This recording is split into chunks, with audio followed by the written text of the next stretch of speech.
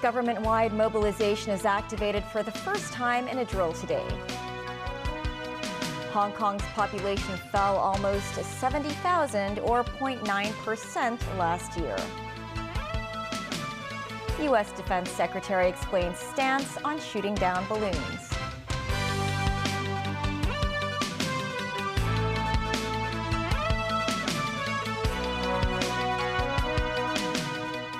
Hello and welcome to TVB News. The government held its first emergency drill that involved the activation of a government-wide mobilization.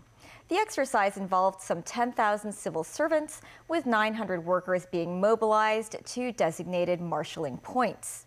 The administration said preliminary reports show all personnel called upon reached the sites on time, and the drill did not affect the government's daily operations. Jackie Lin reports.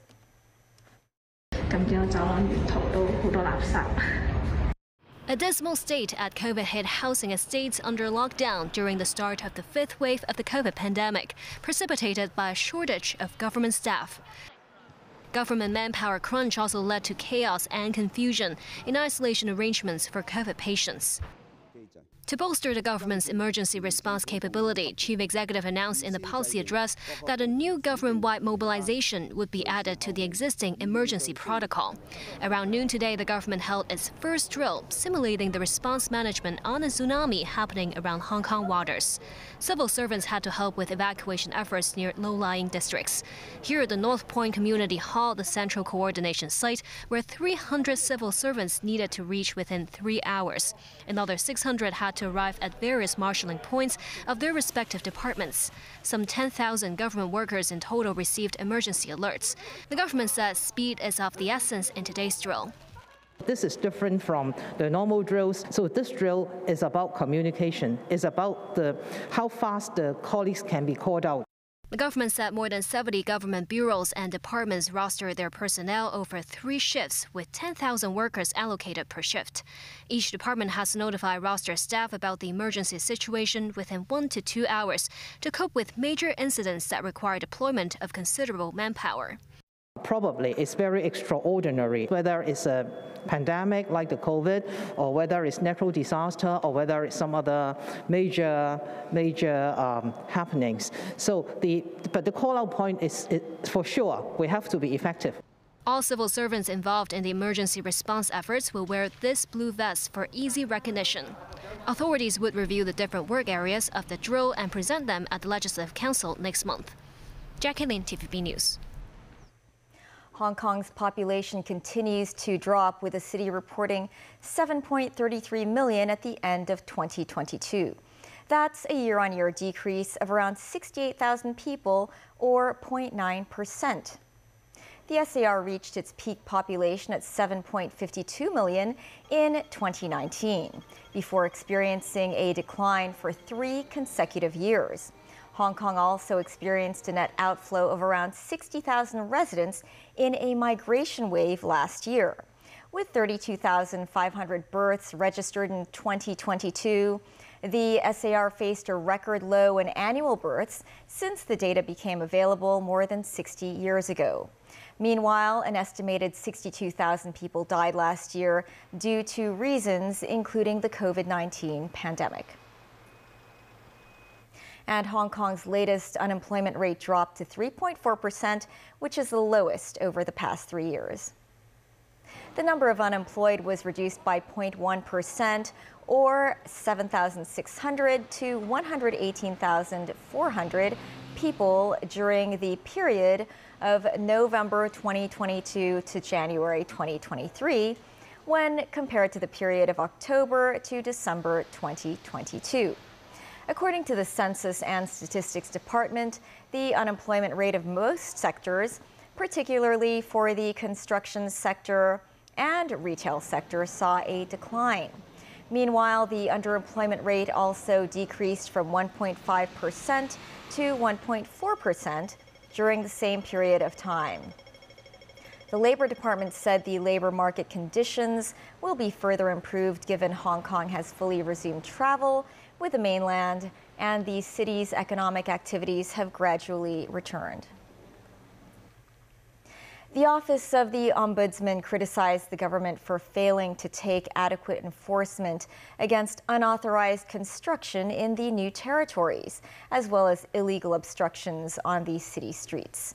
The office made several recommendations, including the use of progressive fines, in a bid to deter further offenses from being committed. Timothy Lee reports. Beginning in April of 2012, the government began a campaign targeting illegal building works that ran rampant in the new territories, provoking the ire of the rural communities. The anger was also directed towards former Chief Executive Carrie Lam, who was then Secretary for Development. A decade has passed, the Office of the Ombudsman found the enforcement authorities' work still unsatisfactory, citing that only 40% of the city's 42 villages were inspected by the Buildings Department in that span of time. Despite issuing over 5,300 removal orders, the Buildings Department reported that up to 37% of offenders failed to comply. Things have not fared much better for the regulation situation of the illegal occupation of streets by goods and miscellaneous items. Between 2018 and 2021, the Ombudsman's office conducted at least 4 daily inspections of black spots, including Sham Shui Post Shuning Road and Yikuk Street. The office found offenders were charged in only 0.1 cases, and fixed penalty notices were only issued in 0.3 cases on average per day by the Food and Environmental Hygiene Department. What we can see is that during this past decade, there have been multiple inadequacies in terms of its implementation. Even though the enforcement action has been stepped up, if the compliance of the removal order is not as high as expected or should be, then there sends a message that whether that prosecution and enforcement policy is credible. Chu provided several recommendations to step up the enforcement effort, such as publicizing conviction cases on a wider scale, introducing a progressive penalty system, and strengthening the training for frontline staff. Regarding the regulation of the illegal obstruction on streets, the Office of the Ombudsman suggests that the Food and Environmental Hygiene Department should be given the authority to remove or seize items causing these obstructions as a strong deterrent. Timothy Lee, TVB News. In Hong Kong's largest national security trial, former lawmaker Au Nok Hin continued to testify against fellow Democrats. Taking the stand as an accomplice witness, Au said after the coordination meetings among different geographical constituencies, the Democrats reached a consensus in 4 areas. They include confirming to organize the 35-plus unofficial primary election, plan out a list of designated reserve candidates, and hold an election debate. But Au said some Democrats at the geographical constituencies could not agree on the details and wording on the idea of vetoing the government budget. The Foreign Affairs Committee of Beijing's National People's Congress condemned a U.S. House resolution over China's balloons.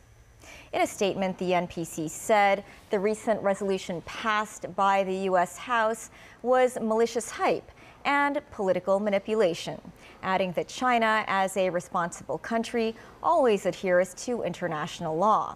The NPC reiterated that the nation has no intention to violate the territory and airspace over any sovereign countries. On Wednesday, U.S. Deputy Secretary of State Wendy Sherman said the Chinese balloon was not a weather balloon, and she stressed that there are no U.S. government balloons over China. U.S. Defense Secretary Lloyd Austin said the U.S. military has recently made adjustments to its radar and hence was able to collect data on slow-moving objects like balloons. This report from NBC News. Defense Secretary Lloyd Austin sitting down for his first interview since the U.S. shot down a Chinese spy balloon and then 3 other flying objects over North America. Has anyone claimed ownership of the last 3? No, they haven't. The intelligence community now believes those 3 objects were not hostile, but Austin defended the recommendation to take them out. The safety and security of the American people is always foremost in our minds. The decision, he says, made because the objects threatened commercial aviation and may have been collecting intelligence.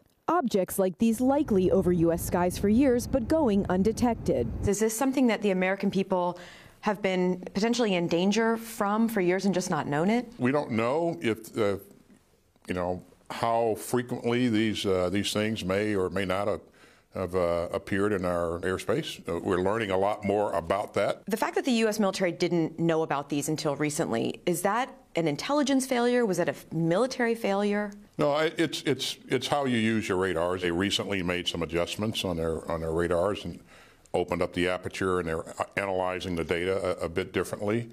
We typically are focused on things that are moving fast, so it's a bit more difficult to collect on slow-moving objects like a balloon. China today again insisting that its balloon flew over the U.S. accidentally and that in response to new U.S. sanctions, it will, quote, take countermeasures against relevant U.S. entities. Austin acknowledged recent tensions with China have halted communications with his military counterpart. When something happens, they somehow tend to shut down their military channels of communication. I think that's dangerous, but it won't stop me from continuing to encourage them to open up the lines of communication. I think that's the right thing to do. Coming up, first local school with mainland curriculum to be set up. A few months after the rise in plastic bag levy, what has changed?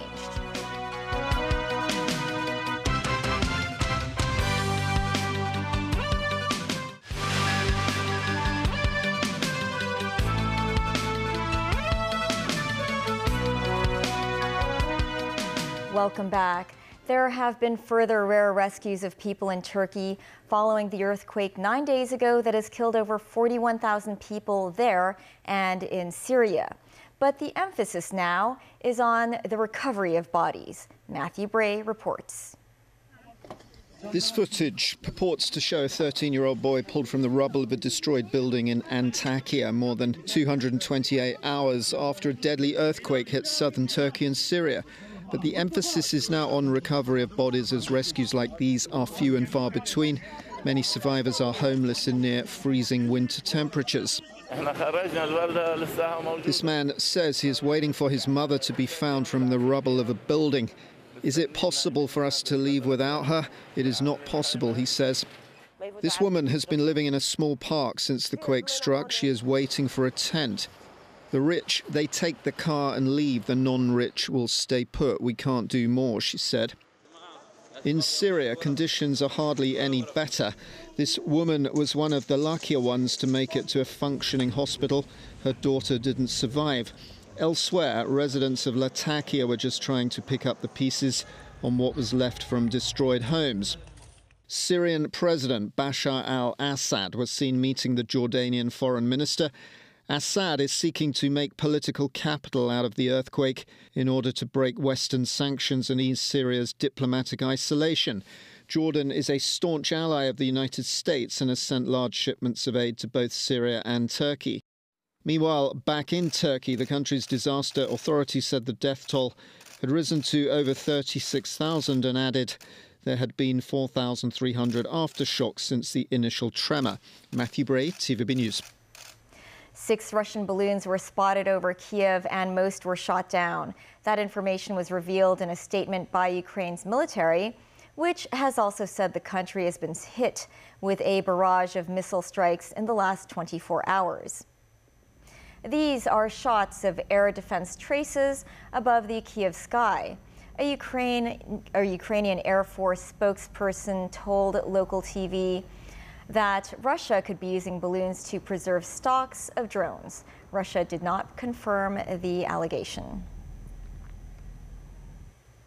Scottish leader Nicola Sturgeon resigned yesterday after more than 8 years in office. It was speculated that she stepped down due to concerning a proposed new gender law. But Sturgeon framed her resignation as a moment to bolster the cause for independence for Scotland. Tracy Furness has more. A surprising announcement by Scotland's leader Nicola Sturgeon at a news conference Wednesday. She was stepping down.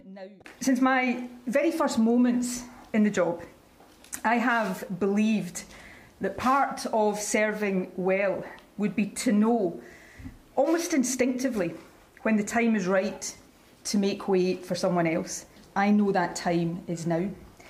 That it is right for me, for my party and for the country. And so today I am announcing my intention to step down as First Minister and leader of my party. Sturgeon has led Scotland's devolved government and the Scottish National Party for 8 years. She came to prominence when her predecessor Alex Salmond resigned after a failed referendum in 2014 for Scotland to leave the United Kingdom. A recent attempt for a second referendum was vetoed by Westminster. A challenge in the Supreme Court last year found Scotland could not hold a referendum without the consent of the London Parliament. In recent weeks, Sturgeon came under pressure after she pushed the Gender Recognition Bill through the Scottish Parliament over the objections of some members of her own party. This raised concern that Sturgeon's position on transgender rights could undermine support for independence, her party's overarching goal. But British Prime Minister Rishi Sunak paid tribute to Sturgeon. Well, let me first start by paying tribute to Nicola Sturgeon for her long-standing public service, and I wish her well in the future. Well, I've consistently said that I think what people in Scotland want to see is their two governments, the Scottish Government and the UK Government, working constructively together on the priorities that really matter. Sunak went on to say he looks forward to working with the next First Minister of Scotland. So far, the identity of Sturgeon's successor has yet to emerge. There is no obvious successor. There is no obvious person who has the charisma of Nicola Sturgeon and Alex Salmond, who might be able to do the job. Sturgeon said she will remain in office until a successor is elected. Tracy Furness, TVB News. New Zealand stepped up recovery efforts after Cyclone Gabrielle left at least 5 people dead and displaced 9,000 in the country's most damaging storm in decades. Gabrielle, which hit New Zealand on Sunday before making its way down the east coast of the North Island, cut off entire towns, washed away farms, bridges and livestock, and inundated homes. Roughly 102,000 people remain without power, down from a peak of 225,000. New Prime Minister Chris Hipkins has told New Zealanders to prepare for the likelihood of more casualties. Back locally, the city's first school offering a mainland Chinese curriculum is set to open by 2026. The site of the future school, which will offer both primary and secondary education, is located near the Hong Kong Wetland Park in Tin Shui Wai, with a campus set to be built on top of an empty plot of land. The facility will be operated by Yu Chung Yu Hua Education Network. The Education Bureau said the group is the most suitable applicant for a private institution to offer the mainland curriculum. After the new plastic bag levy took effect on December 31st last year, a survey conducted by a local green group has found more fruit and vegetable items were wrapped in plastic at some supermarkets. But use of flat-top plastic bags has recorded a significant drop. Christy Kahn reports. Addressing environmental concerns, the government implemented a new plastic bag charging scheme last December, doubling the levy from 50 cents to $1 per plastic bag. Also, exemptions for some food items have been revoked, aiming to further discourage the use of plastic bags. Under the current scheme, only food items which are without packaging or not wholly wrapped in non-airtight packaging are exempted from the $1 levy. Greeners Action, a local green group, conducted a survey at 54 supermarkets in Hong Kong between January and February. The results shows that the number of flat-top bags distributed at cashiers has seen an 89% drop compared to last year's study. And the number of carrier bags recorded a significant drop as well. This time, we have obtained a 45% of reduction of the carrying bags, just because double from the 50 cents to $1. I think the result is quite good. The group also said the situation of over-packaging gets worse in some supermarkets after the implementation of the new plastic bag charging scheme. More fruits and vegetable items are being wrapped by plastic in different forms. We found that it is quite alarming situation, so that we can see 76% of all the items in supermarkets are wrapped. So that I think that it is related to the latest legislation. The group said supermarkets may have decided to wrap more food items in order to avoid confusion to customers. They called on the government to introduce new legislation to address the overpackaging issue. Christy Khan, TVB News. That's the news. Thanks for watching. Bye for now.